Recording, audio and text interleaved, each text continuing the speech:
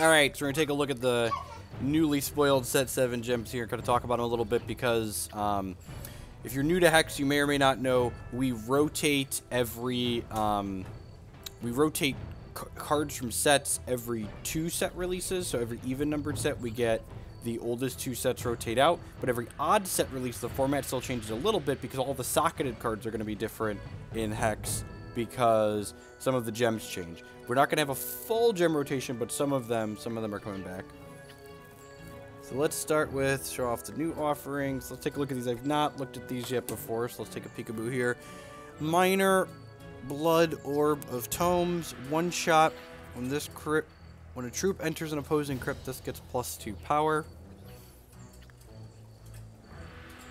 Death Cry, summon an abomination. It gets + power and defense equal to this troop's. Wow. This is really good. The fleshcraft on a Runeer is kind of insane, right? Like they kill your Runeer and then you get a large threat left over.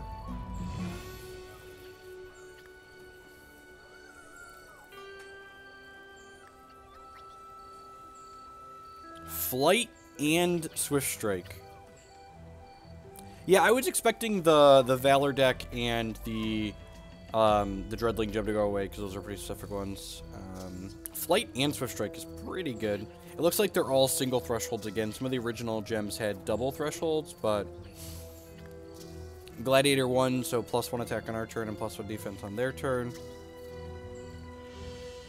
That's interesting. Gain charges equal to this troop's power.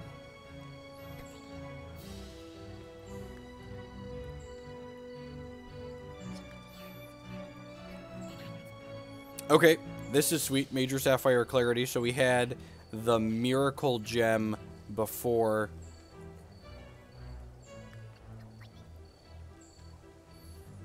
Oh, wow. Okay, so the Minor Sapphire of Lunacy.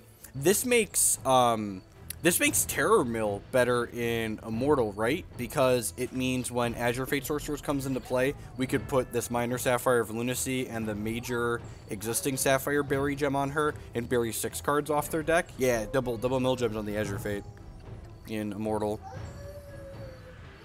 Makes Terror Mill a little bit more consistent because you're getting to see 50% more cards.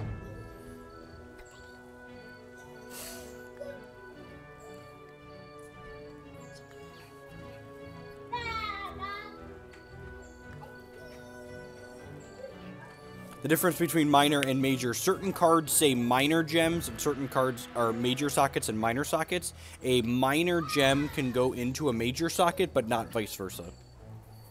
So, like, Darkheart, for instance, has 1 major and 1 minor socket. Or in Warp Steel Shardsworn, for instance, only has just 1 minor socket, so you can't put a major gem in it.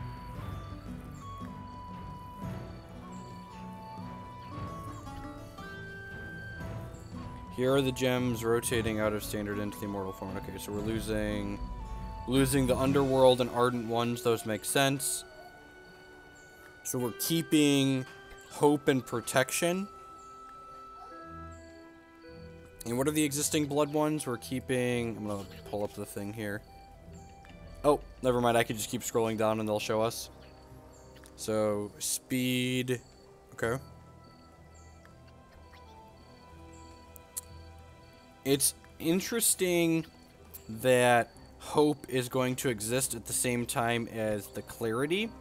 I feel like this Clarity gem is probably going to be better than Darkheart in the control deck, and then Hope for the Sapphire Diamond control deck if there's a Darkheart Sapphire Diamond deck. Clarity seems like it's probably going to be... Ooh, it opens all fancy here when I click on it.